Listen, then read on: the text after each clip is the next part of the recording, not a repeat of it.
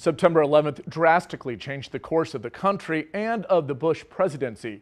Perhaps no man witnessed more of the decisions and key moments with the president than Eric Draper. Now, his name might not ring a bell, but there's no question you'll recognize his work. Take photos for a living, especially of the commander-in-chief, and you get a front row seat to history. We got very serious. You can tell he was respectful of the children that he was reading to. But you can tell something was wrong. For Eric Draper, the chief photographer to President George W. Bush, no moment proved more defining than 9/11. Really focused on the president's reaction to what was happening.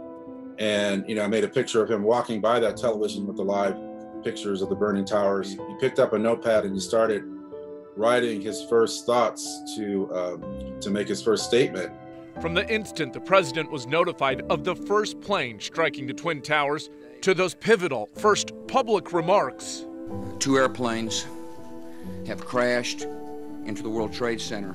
To rushing off to Air Force One, Draper documented it frame by frame. I remember arriving at the airplane, the engines were on already on Air Force One, and typically they're not on until the president boards. And I remember standing next to the president where there's a huddle around him, the Secret Service, Andy Card, the military aide, all telling him that it was not safe to return to Washington. I remember how angry he was, and I remember he turned and looked at me, and it felt like he was looking through me. I was so close to the action. It was very, very surreal, very intense.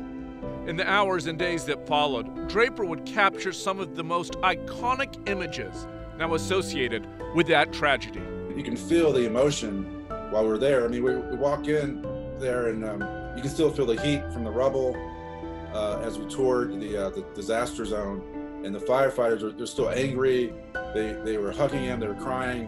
They really wanted him to do something. And that's when he stood on the rubble and with the bullhorn. I can hear you, the rest of the world hears you, and the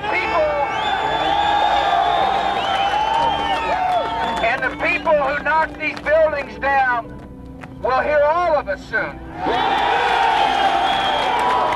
A former AP photographer, Eric would spend all 8 years of the Bush White House snapping photos, taking nearly 1 million in total, no matter where the president went. Mountain biking or cutting cedar that would grow like weeds on the ranch, and he would recruit staff like myself to help him. And it was a great way to burn off steam. In fact, it's at the Bush family ranch here in Central Texas where Draper says he caught his favorite image, the president driving his pickup only weeks before everything shifted.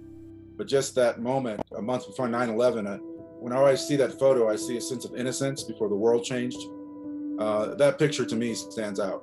An innocence that was soon lost 20 years ago this week.